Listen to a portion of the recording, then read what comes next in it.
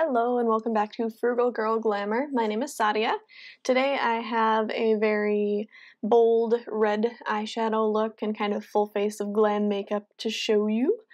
I'm first starting with a high coverage foundation. This is Too Faced Born This Way foundation in the shade Snow. Taking my time to blend this in. I personally like applying liquid foundation with my hands just because it warms up the product really nicely, and I like that kind of fingertip soft finish, I guess, rather than having the potential for brush strokes or blotchiness. Next, I've got my Urban Decay Primer Potion applied. This is the one, I can't remember what it's actually called, but it's got a little bit of pigment to it, so it does white out and kind of create a nice blank, almost concealer-like base for your eyeshadow.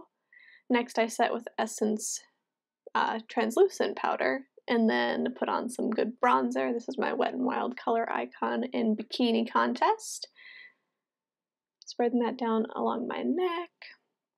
And then Summer Fling by Makeup Geek for blush. This is a nice bright orangey tone, so literally just a dab of color will go a really long way with that stuff. Brows are Urban Decay Brow Blade. Again, really love this product. It's a dual-sided brow product, so one side has a sort of liquid liner style brow pen, and then the other is a pencil. Set that all in place with my clear CoverGirl eyebrow gel. And then a little unconventional, but I actually put a liquid lipstick on my lid as the base for this red look. I didn't really have a true bold red eyeshadow. I have a lot of orange toned eyeshadows, and this really just kind of gave it that like hot chili pepper red that I was looking for. I chose this bright red as an homage or tribute to Snoke's chamber in The Last Jedi.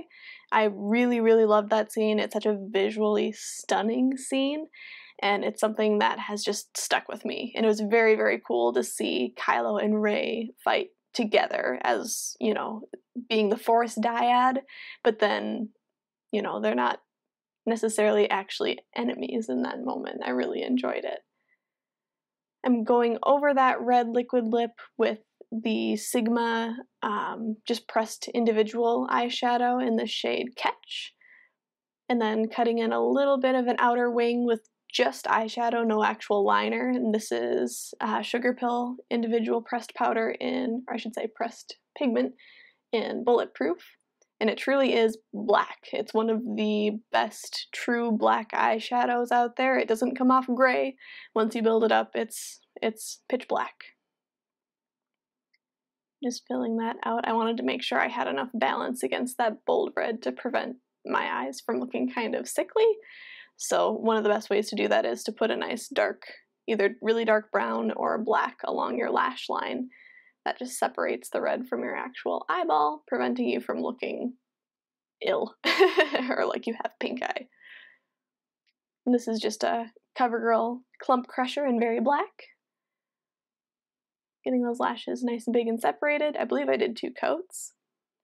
And then I paired this with a nude lip. I didn't really want anything that would compete with the red eyeshadow. I just wanted the eye look to be the standalone. I am, though, creating some depth in that nude lip with my bronzer, just by going in with a very, very fluffy brush and applying it to the very corners of my lips, and I do kind of carry it a little bit around the outside. Anywho, this is the look for today. I hope you've enjoyed. Don't forget to like and subscribe, and check out my Instagram too while you're at it. All the links can be found down below. I've also got all my products linked in my blog post too, so be sure to check that out. As always, may the Force be with you.